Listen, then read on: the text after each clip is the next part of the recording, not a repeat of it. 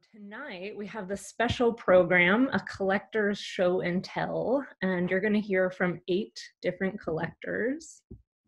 They each have 3 minutes, and I was just warning them that I'm very strict on time, so that 3 minutes should be adhered to.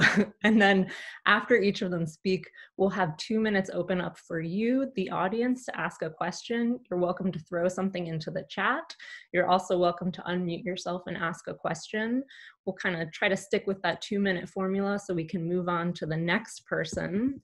And then at the end of the 8 collectors, we'll have everybody welcome to jump in then and ask questions, again, through the chat or by unmuting yourself. So to start off the evening, I'm going to hand it over to Evan. Evan, are you there? Yes, I am here. All right, welcome, Evan. So you will be our first collector. You're going to have 3 minutes on the clock, and you can talk about your work, and then we'll try the 2-minute question after you speak. Sound good? Great. I'm starting my stopwatch so that I can track the time. Welcome, everybody. Thank you so much both to my fellow collectors and also to people who have signed in to watch. We're thrilled to have you here, and we'll talk more about future events at the end, but I'm going to start right in on my work. I thought that I would talk about something that maybe had some relevance to the moment, which we find ourselves being so continually online that we're engaging with a virtual world in a way that we haven't before. And a number of years ago, I was doing a portfolio review, and I met an artist named Susan E. Evans. And she had this project that I just loved, where she engaged with something called Second Life.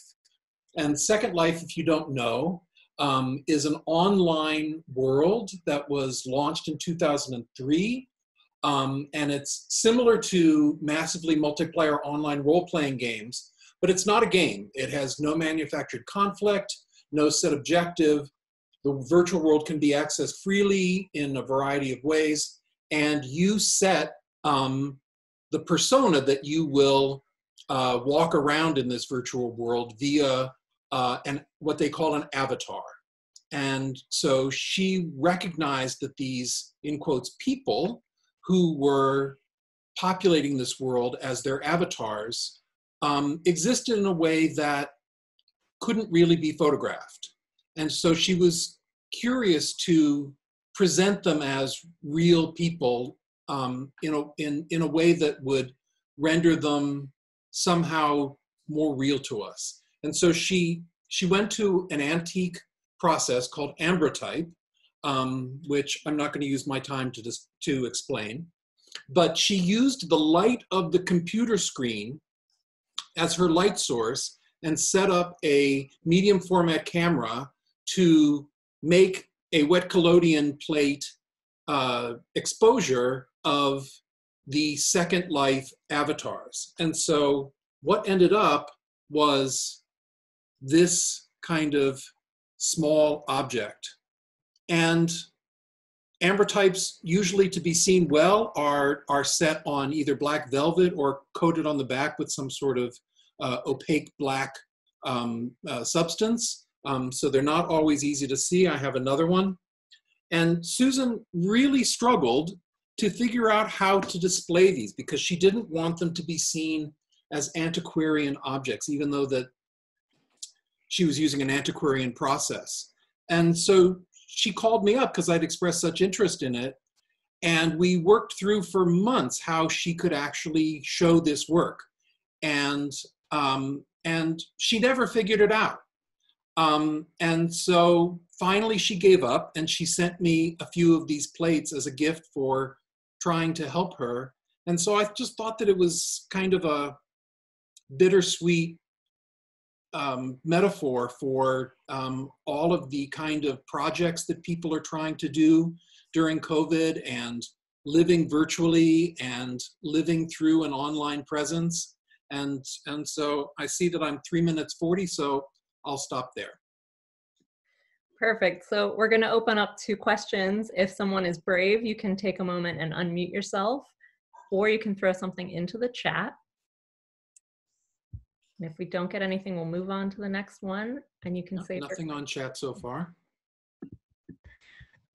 So Evan, did the avatars pose for the pictures? I believe was it yes. A photo session? I believe it was the equivalent of a traveling 19th century tintype photographer studio online with a computer screen and a medium format wet collodion box.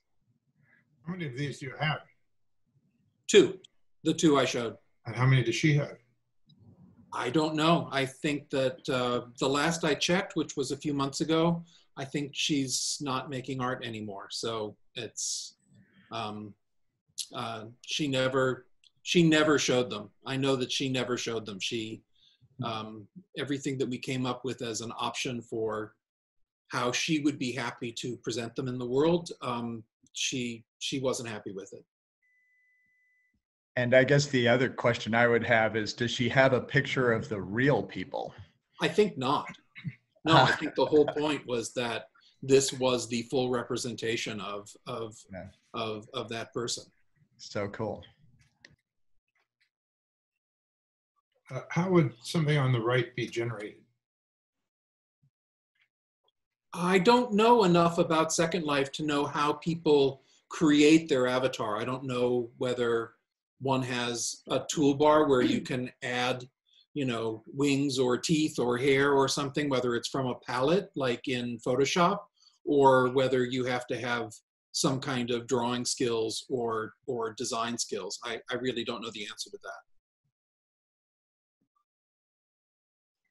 And Evan, I mean, but in fact, the image on the right is no more or less constructed than the image on the left.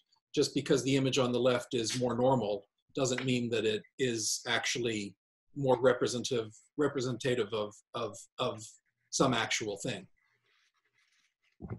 perfect. We're going to stop there. And then Evan, we have a question from Virginia in the chat about what she's doing now.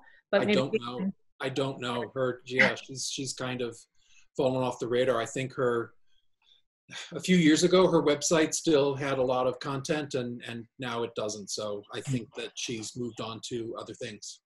By any chance, is one of these her personal avatar? I don't think so. I think that I don't know definitively, but she never presented it to me as something that she had been a part of and wanted to display herself. I think she was interested in it intellectually and photographically. Excuse me, but they're pretty good exposures taken from a screenshot, especially on an ambrotype plate. Yeah, absolutely. Absolutely. All right, we're going to move on to Fred. Fred, are you ready? I'm ready. Okay. All right, we'll open it up to your slide, and you've got 3 minutes on the clock. Go for it. Okay, so this is obviously a picture of me, so I've kind of blown the punchline right away. This is a picture of me in 1974 when I was a student at Oberlin College, where Walker Evans, in the last year of his life, was invited to come and do a residency.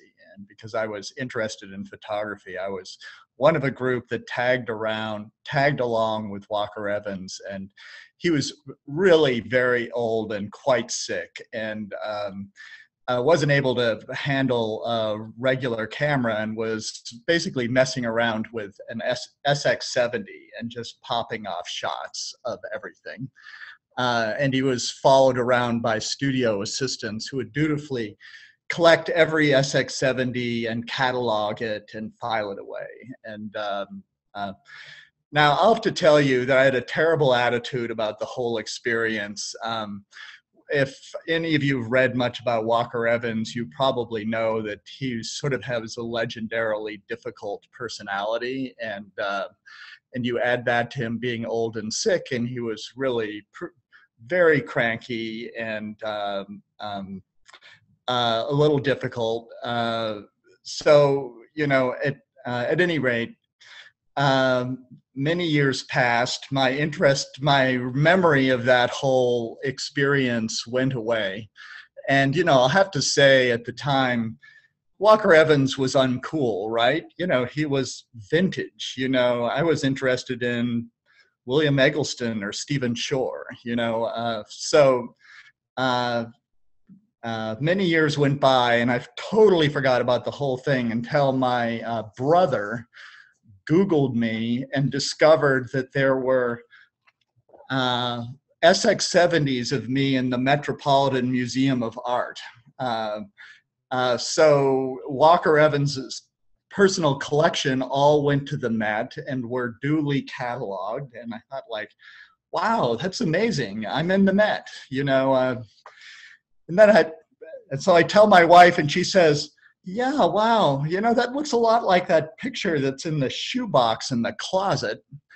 And I, sure enough, go to the closet, and there is this. The best of the series that Walker gave to me. I completely forgot about it. So, and of course, naturally, not stored in the high security, video surveilled, humidity controlled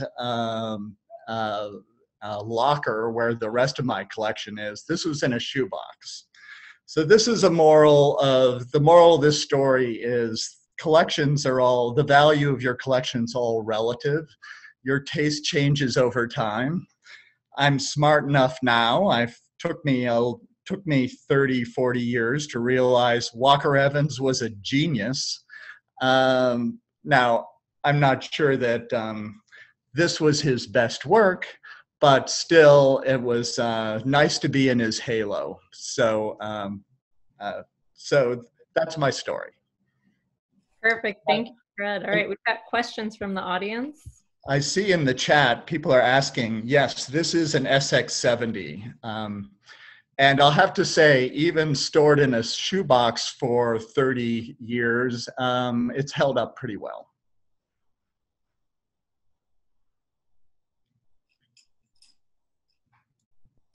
Don't take this the wrong way, Fred, but has anybody noted your passing resemblance to early Andy Warhol Polaroids?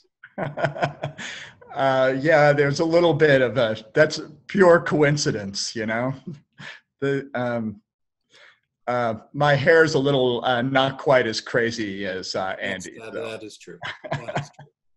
Oh, do you remember why you saved it? I mean, he handed it to you and then you just put it in a folder somewhere? You know, I guess I just saved it because, you know, I thought, well, you know, there it is with all the other snapshots that I'll never look at again, you know. So, I mean, I guess, thank God I was smart enough to do that. So if you didn't admire him at the time, what were you doing there? Was it just because he was famous, or was there another reason? Yeah, I think it was just because he was famous, and kind of my advisor told me, you ought to do this. So, right. You know, so I was obediently, I followed his advice. Nice. Perfect. Thank you, Fred. All right. We're going to move on to Ellen. Ellen, are you ready? I am. Thank you. Thank you, Casey, and thank you, Evan. Thanks for inviting me. You want to put, there it is. So my collection of photography is, it's part of a collection of contemporary art. I'm really not a student of photography, and I don't primarily collect photography, but it's certainly works that have drawn me in have oftentimes been photographs. So I have several photographs that are very meaningful. When asked to pick one, I picked this one because I felt that there was a particular connection with this piece. Visually, I was drawn to this piece, and was also drawn when I understood more about the artist. I had the privilege of meeting Terrence Simons on a trip with the Carnegie in 2008 when she had an exhibition at the Tate Modern called A Living Man Declared Dead and Other Chapters, where she recorded detailed bloodlines of different groups around the world with incredible thought and detail and precision, and created these powerful narratives. I actually have this book, which is from that exhibit, which I don't know if you can see, but is quite large. And then she was also in the 2013 Carnegie International with a project called Birds of West Indies, which photographed James Bond women through the years, along with weapons and vehicles and birds that appear in James Bond film. And it was really, she's a photographer, but she also works with text and performance and graphic design. And one of the, when I had an opportunity to acquire this piece, it really spoke to me. I felt that it was a very simple image that was able to convey a very powerful story, and that's what drew me to it. This is part of a series that she calls the Black Square series. It's an ongoing series where I think she may even be working, continuing to contribute to this day. She collects objects and documents and individuals and places them within this black field that has the precisely the same measurements as Malevich's 1915 work of the same name, which is often cited as one of the seminal works in modern art. What's represented here is blue buckets, which were mounted on civilian vehicles in Moscow to protest the misuse of emergency rotating lights by VIPs and oligarchs and celebrity and businessmen and officials so that they could bypass Moscow traffic where other people had to sit in it. So her ability to, again, with a simple image, to tell a complex story with a powerful message is something that really spoke to me. And having been able to meet the artist and understand a little bit more about her intention is something that I look to do when I look to collect any work. I'm not often as fortunate to be able to meet the artist, but it's important to me to understand what they're trying to convey. And it's hanging on the wall behind me. And so during this COVID time, we're very privileged to be able to surround ourselves with some of the art that we've acquired. And again, thank you if you have any questions. Perfect, thanks, Ellen. So Sure. we'll open it up to questions from the audience if you guys want to jump in.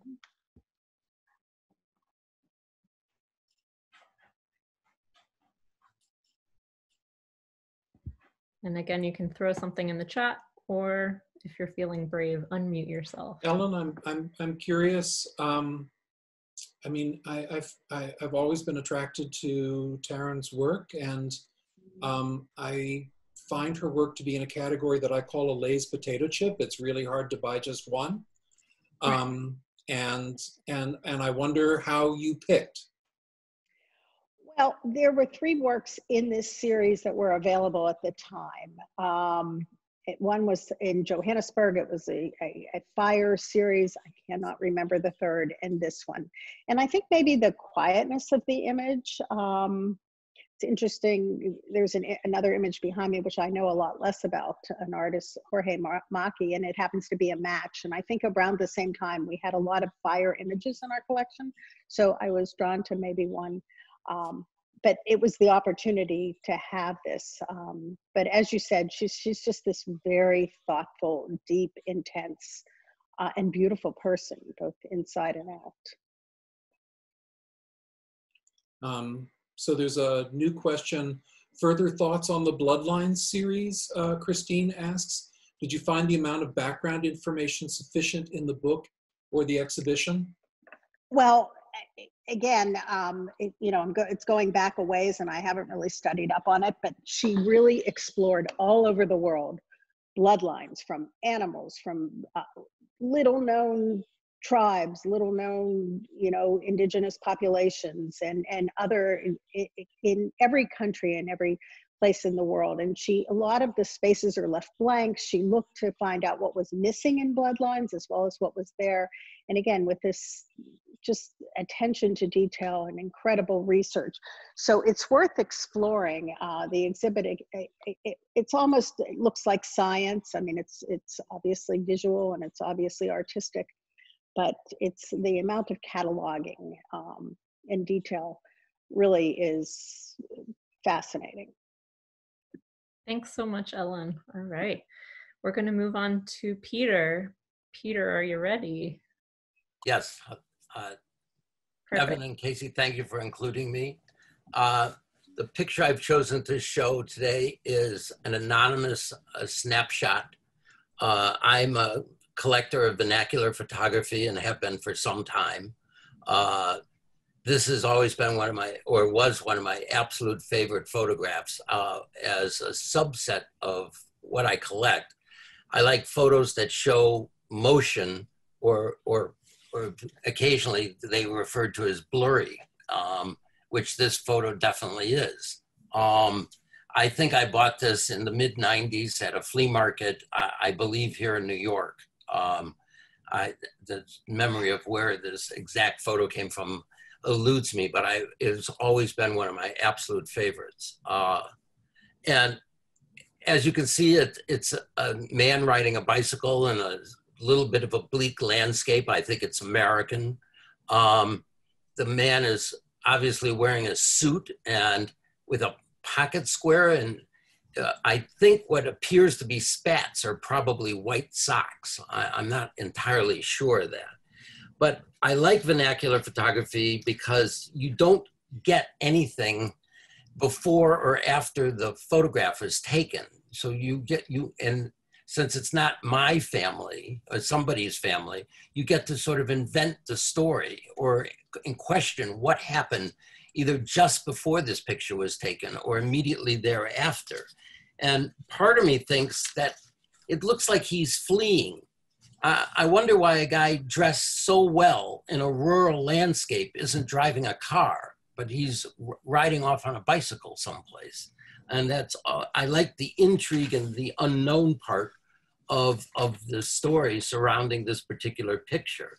I think the bleak landscape, or somewhat bleak landscape, adds to the sort of mysteriousness of it. It's not a rich autumn harvest season or something like that. It appears to be a sort of vacant farm field.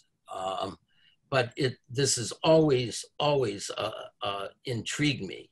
I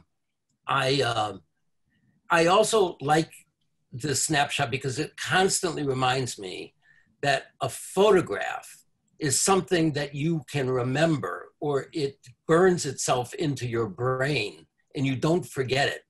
I think it's harder to forget a photo that has made some impact on you than it is, say, a piece of film.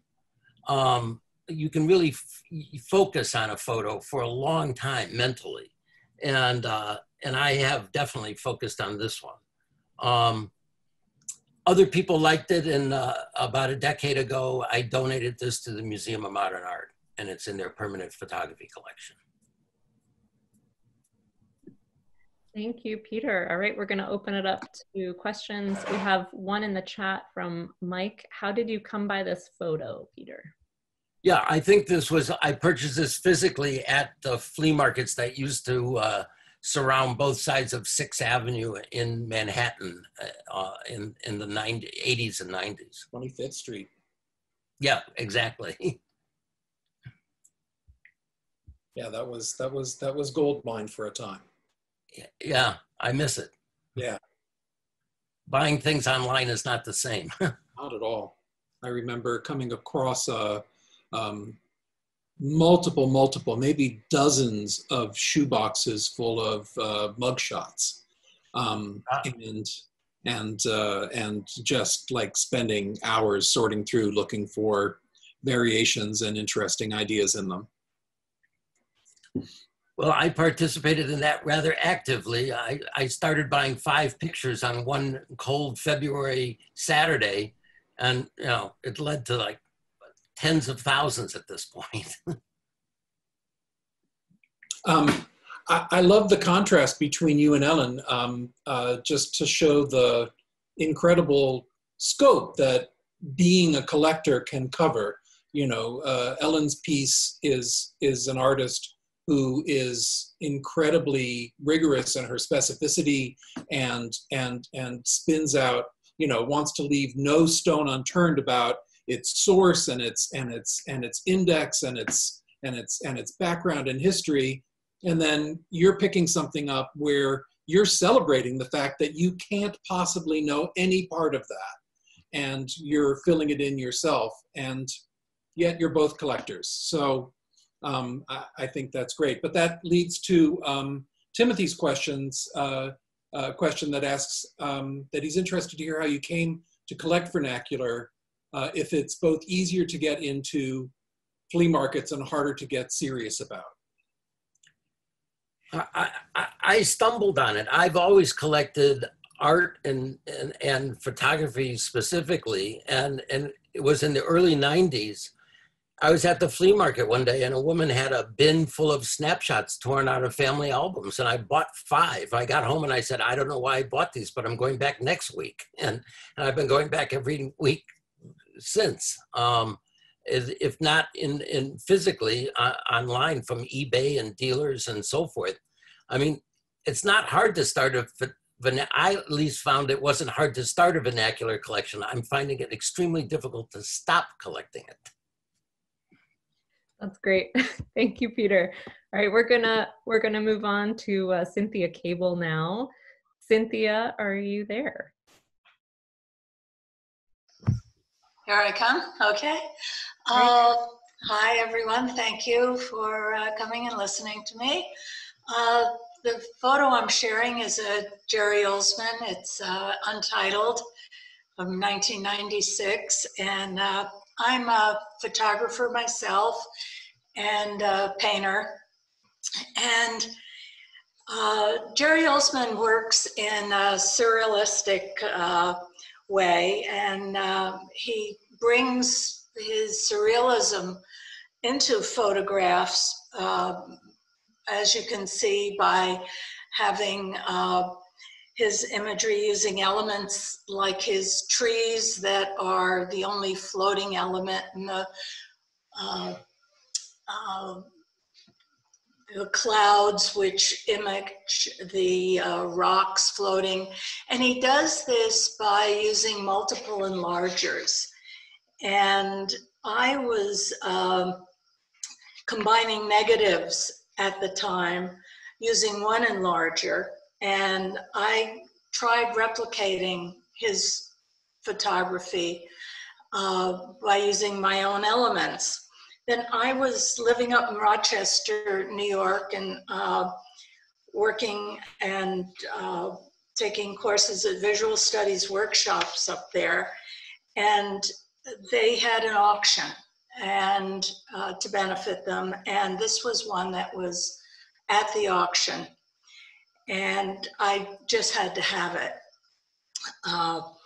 It's meant an awful lot to me, really, since then. And it's a 15 by 19 silver print. And it's been an inspiration to my own creativity since then. It references Stonehenge, England. He uses 20 enlargers. It's something I haven't been able to do like he. He continues to work today.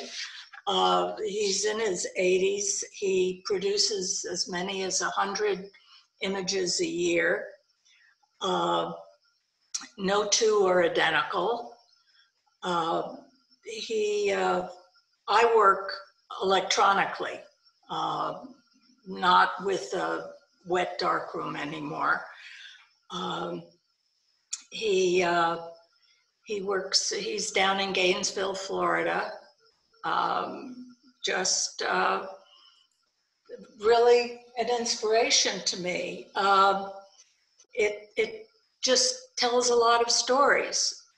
Since we've collected this one, my husband and I still collect other photographs. We must have, I don't know, 30, 50 photographs, because we go to auctions for schools and continue to buy from young photographers, and sometimes I exchange with photographers. We just enjoy mostly black and white, even though I tend to work in color. It just collecting is fun. It's just, we've got them all over the house. Our kids have them. We've got too many. That's perfect. Thanks, Cynthia. As Evan does say, yes, collecting is fun. So if anyone wants to jump in with a question, please do. Well, I'm Cynthia's other half. This picture, in case you hadn't noticed, although it references Stonehenge, it's really not. The rock across the top has the contours of a nude woman lying on her back, if you hadn't noticed it. And that comes as a surprise to a lot of people. In fact, some people take this as an actual photograph of Stonehenge. Yeah, it does. It takes a while for people to realize that this isn't one photograph, that it is multiple images. So it's kind of fun when people come over and take a look at our photographs to see. We also have, I wanted to say, in reference to Peter Cohen's bike picture, we have an early Lartigue, and it's of a bicycle, one of the bicycle pictures. It looks like it's going two ways, and it's also a really, really fun image. Now I'm jealous. Come over and see it. Oh, you have to come to Pittsburgh. It even looks like it's like those trees in the back are like an African landscape, and then the foreground could be, Europe. So that to me also is just the trees don't fit with the rest of the landscape. No. The individual elements, the trees, the rocks are, I think, individually selected and assembled into this picture. Yeah. There is no real place that looks even remote. Yeah. No, well, that's why to me, you sense that it's a made-up place. Yeah, probably even back here. I don't know if you can see where I'm. This fence is probably something that was put in around the tree. I looked at many stone circles, upcrops, and I think this one is in northern Scotland. But it's hard to tell. When you look at photographs online of Stonehenge type assemblages, depends on what angle you're looking at. You can't really tell where he may have photographed it. But it's obviously some place. I mean, those rocks were photographed upright somewhere. Thank you, Cynthia. That's great. All right, we're going to move on to our next speaker. We've got Ken Chute. Ken, are you there? Oh, yes. Hey, there you are, Ken. Great. So you've got your photograph in front of you, and here it is on the screen. You've got 3 minutes. The photo conveys, like, to me, a sense of an America that I can believe in. That, where people work together, where work has a dignity, and the work is valued. And this is, from 1944. So it's in the context of welding during World War II. And I found the expressions of the different people in the photo fascinating. And sometimes looking at photos, I feel almost as if I know the people, even though I really don't, but I would like to know their stories. I've collected over the years, or gathered photos over the years, so I actually forget where this one came from, I'm afraid. Probably a secondhand store in California. It's by a photo studio, so I don't actually know the individual photographer. Generally the photos that I gather are from secondhand sources. They can cost as little as like 25 cents. They're oftentimes endangered. I gather photos of people I'd like to meet and places I'd like to go and visual experiences that I would like to have. Yeah, there used to be, it was painted over, but in San Pedro, California, there was a mural with words something like, keep nationwide freshness alive. So I like to look for photos that have a freshness. And yeah, a friend studied with the Chicago-based Pulitzer Prize-winning photographer John White, and he said something like that in photography, you don't take photos, you are given photos. So I regard the photos that have come my way as gifts, a heritage I hope to pass along. Like the photos I have of people could easily be a book called Friends I Never Met. What we see depends on what we have seen. I keep trying to expand my visual experience, and I enjoy the searching and the sense of discovery. But yeah, thank you to everyone here, and to Casey and to Evan. Thank you so much, Ken. Natalie just jumped in with a comment about how it's a good reminder that photographs can be visual information, and she feels like this one holds a lot of stories. If anyone else wants to jump in with a question or comment, feel free. And it's Peter. I think this is a fabulous photograph. Congratulations for spotting it and rescuing it. I love the fact that all the guys have hats and none of the women. The women, a couple bushkas or whatever you call that scarf thing, but it's just a fantastic picture of the time.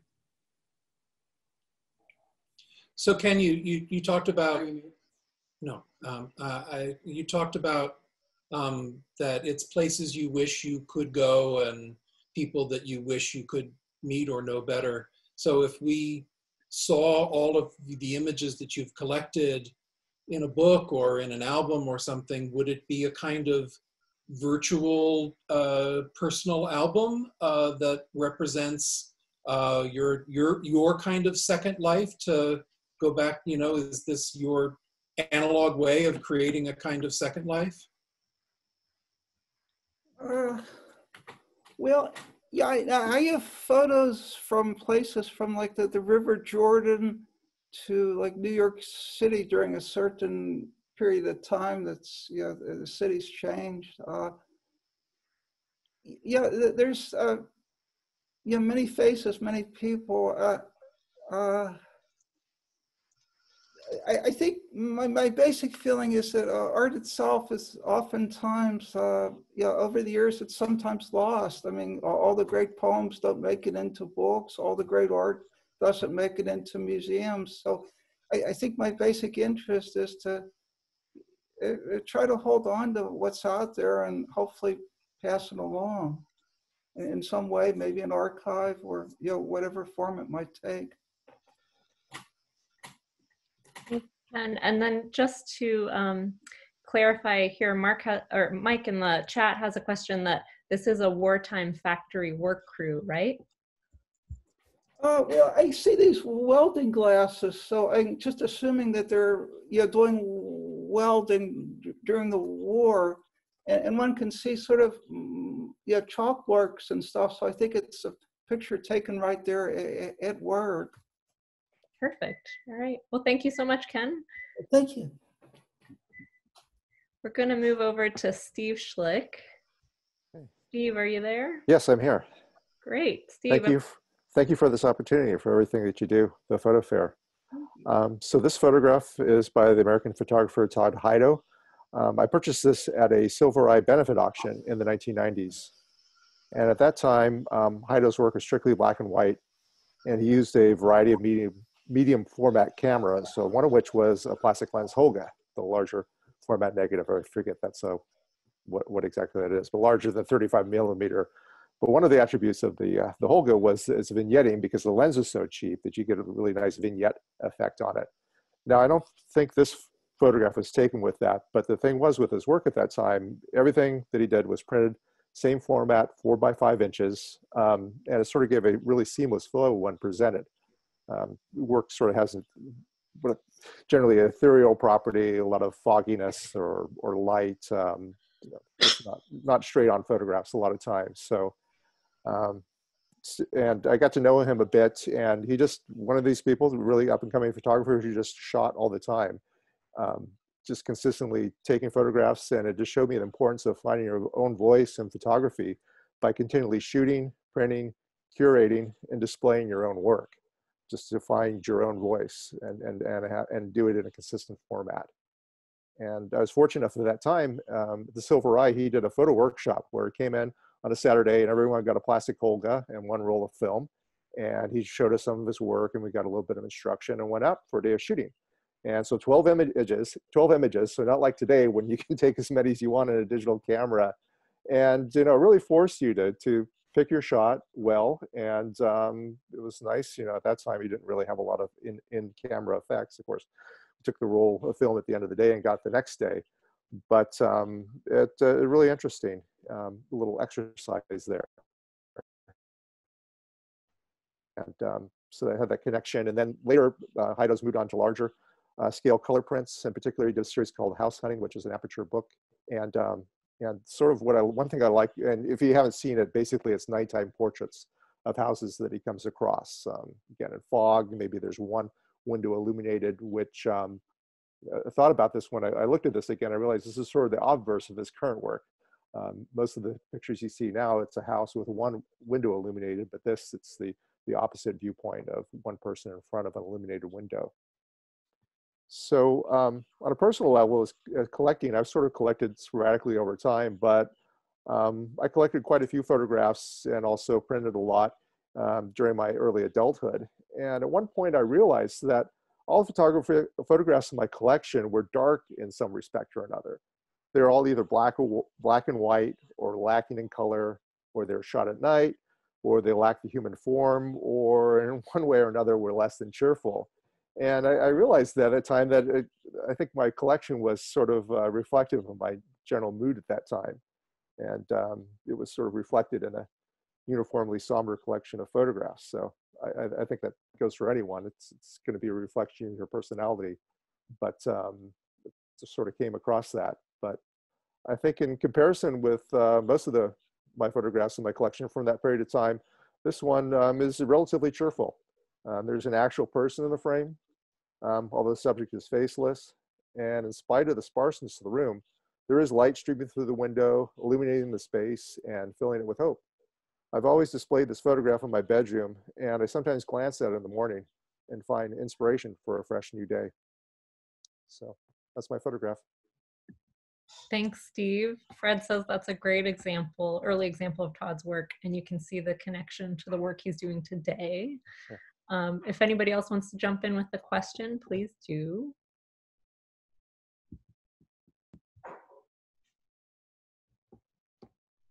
Or you can throw in another comment or question in the chat. Marjorie says, thank you for bringing that. And also earlier, super early Todd. You're welcome. Yeah, it's one of those fortunate things in life. I just, through common friends, I got to know him a bit, and he just, but I've told my kids, anything, I sort of use them as inspiration. Sometimes you really got to get off your butt and just, if you really want to get good at something, what they say, 10,000 hours or something, he's probably put 100,000. I listened to a podcast of him recently, and he says he's methodically cataloged all of his photographs from when he started, and he thinks he's printed and displayed about 2% of them. So wow. And anyone who's worked, shooting photographs and printing them and displaying, that's that. Do I have some of his other images? If you look at Aperture, you look at House Hunting. That's his primary work. If you have a first edition of that, you're in good shape. But he displays a lot. Let's say why he went another direction. I don't know. He went. I sort of lost track of him for a while. He studied in the East Coast. He grew up in Ohio, studied in the East Coast, and then he moved to San Francisco and studied under Larry Sultan. And I think then he started finding a different voice. And just there's a really good podcast recently. If you can look it up, I forget the person who's hosting it, but you can find more about it there and lots online. Thank you, Steve. That's great. Just for amusement, here's a Holga camera. Yeah. Thank you, Jay. Awesome. You can get a 35mm at the Warhol too, which is nice because it's tough to get, you know, larger format developed and scanned or whatever these days. But yeah, they're fun to play around with, definitely. Great. We're going to move on to our last collector, Tim Gyves. Tim, are you here? Hello. Hi there. Good evening. Thanks, Casey. Thanks, Evan, for the opportunity. Listening to everyone talk, I'm reminded that I am very early in the collecting bug stage, but so much of what I'm hearing from the folks who went before makes me think I may be in for a similar road where you don't know what got you started, but there will be budgets in the future to try to keep up with this habit, because this is a picture by Stephen Mallon that I think I thought about for probably a good 2 or 3 years before I actually purchased it. Stephen and I went back and forth. I went back and forth with his gallery, which at the time was in Brooklyn, and now I've learned is moved on to the Lower East Side because Brooklyn got too expensive. So it's back to the Lower East Side. But this is a picture from a series called Last Stop Atlantic. And he's a documentary photographer who does a lot of work with industry and sort of large scale, you know, architecture and factories and machines and things, you know, the size of subway cars. And this is a project where he followed the MTA, which was the organization kind of in charge of running the subways. And they went through a years-long process of what to do with these aging subway cars that were, you know, this is like one of those old Ironbird ones that I think was probably on its way out 20 years ago, 30 years ago. And what they decided was they were going to rehome these off the Atlantic Ocean. And so the cars were stripped of every possible non-fish coral friendly thing and loaded up onto these giant barges and hauled off the coast of the Atlantic near, I believe, New Jersey or New York. And they were dumped out there and are now, years later, home to lots of sea creatures, hopefully. But Stephen documented the process from start to finish. And this image was not the first one that sort of stuck with me, but the one that I ended up purchasing after talking with them, you know, for a long time, just because there were so many that were just otherworldly. You know, you have these gigantic, you know, size of a city bus hunks of metal that were making a voyage out to the ocean, you know, massive in their own right, but then against the backdrop of these barges holding dozens of these, and against the other backdrop of the Atlantic Ocean, you know, in which they seemed kind of minuscule. So I had just moved to Pittsburgh from New York City and was pretty nostalgic, I think, at the time. So it's as much about New York and a time and a place that I sort of moved on from as anything else. But it was just an interesting intro to how you could get to know an artist a little bit, especially somebody, you know, not necessarily as established as some of the other names that folks talked about today, but artists earlier in their careers are eager to have some friends and some supporters, even if they don't pull the trigger right away. So this is in my dining room here in Pittsburgh, you know, years after they sunk to the bottom of the ocean. So thanks. Thank you, Tim. That's great. If anybody wants to jump in with a question, you're welcome to. What's the image behind you, Tim? The image behind me, that is from a Silver Eye auction not too long ago, and I'm blanking on his name right now. My goodness, help me out, Casey. Ross Mantle. Ross Mantle, thank you. Another example of you know, somebody who I've just stayed in touch with over the years, and it sort of became, this needs to happen. So this was from his Misplaced Fortune series, which was downtown.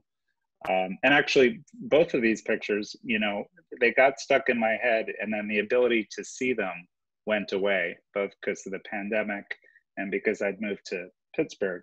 And so a picture that kind of stuck with me, you know, sooner or later you find a way to budget for it. So it's what this was a lucky auction thing, helping a super organization. So it was a little cheaper than it might have been otherwise, but Stevens was saved for a little while. So I wanted to just say something a little off track here, but I don't know if there's any other Los Angeles people on this call, but you know, LACMA is being completely remodeled.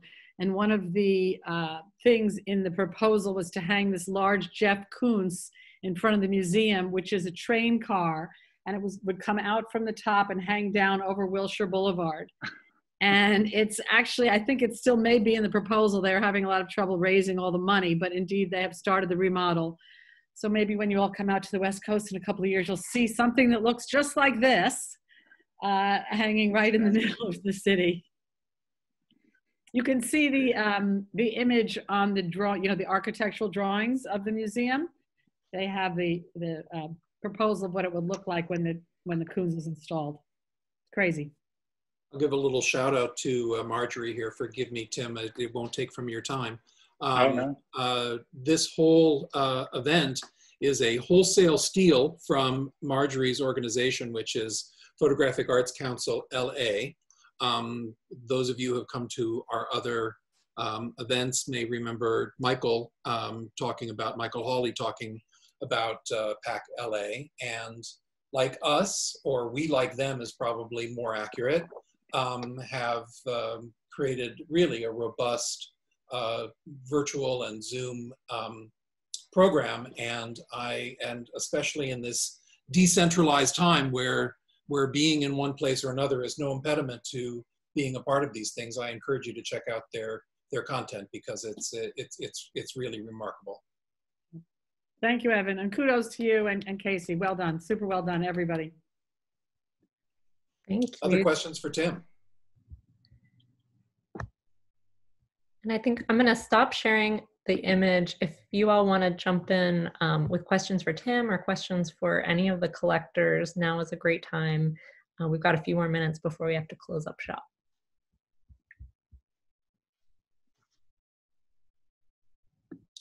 I am struck by how many of the different ways one can approach this we covered with just a few of us, whether it's fine art or vernacular or process or knowing the artist or not knowing the artist or something that spurred you through some sort of personal quest. I mean, those are just a few ways that one can find your way into both photography and collecting. So I'm curious, either from our panel or even from the audience to talk a little bit about, you know, what does draw you into a piece that kind of gets that idea started.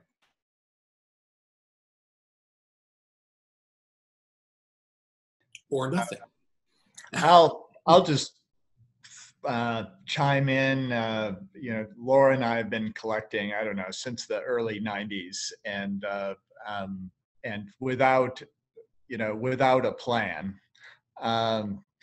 But you know, somehow your own sensibility, you know, over time colors the whole collection. So you know, I couldn't point to one thing, but you know, now many years later and hundreds of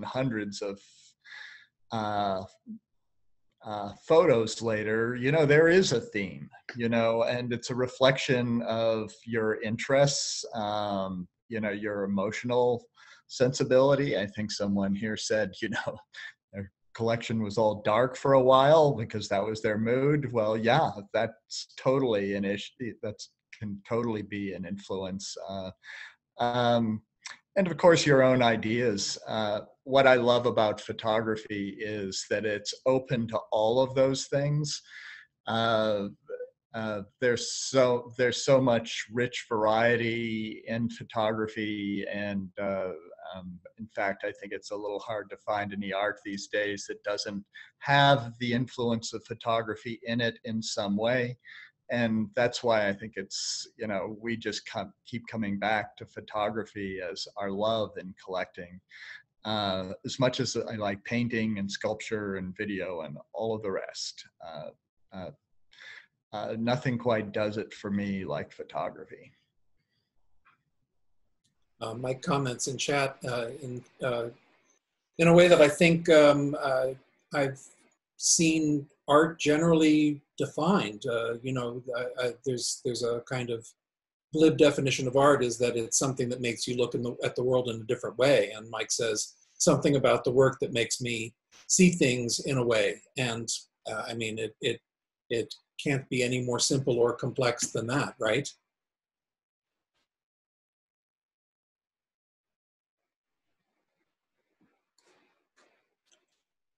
Well, in the absence of something that makes you just look twice, that you turn around and go back to the photograph, that you can't escape it. And then when you have two people in the family collecting, sometimes one of us will be more drawn towards one picture than the other, and then it comes home and it gnaws at both of us.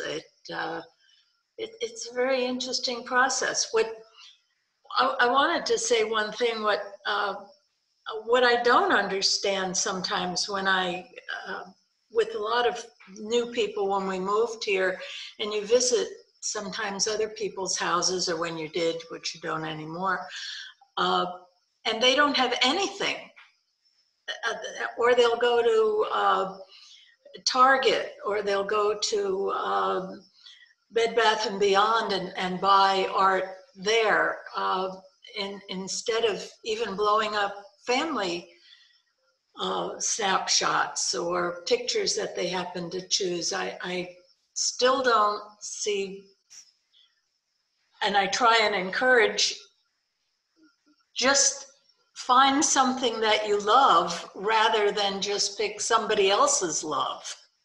But it's hard to encourage people to get over their own inhibitions in collecting. I'll make a John Waters quote somewhat family friendly. He said that if you go to someone's house and they don't have any books, leave. And so perhaps that the same can be said for art as well. Marjorie, you're on mute, so we're not hearing you. That's not what he said. That's not what he said. Yeah.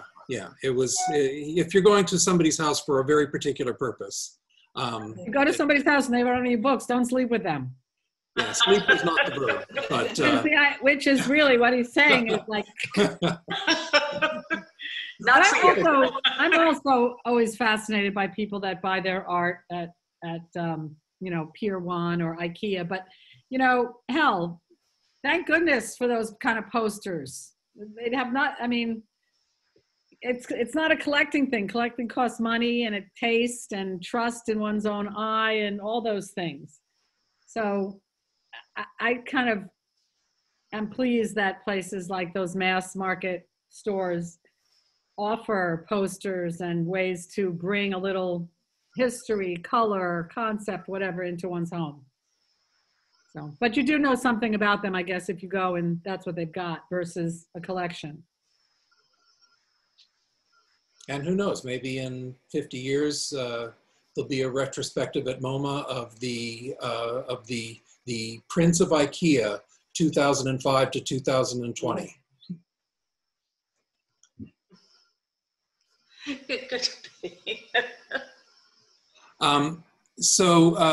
Cynthia touches on an interesting dynamic, which maybe is an idea for a future talk, which is the collector couple.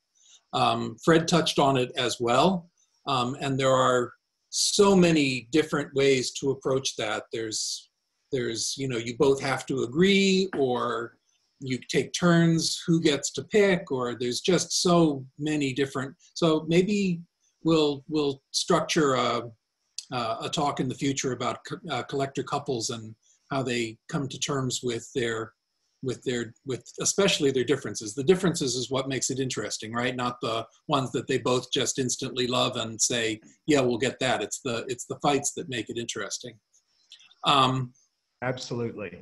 Absolutely, says Fred. Yeah. Where's Laura, Fred?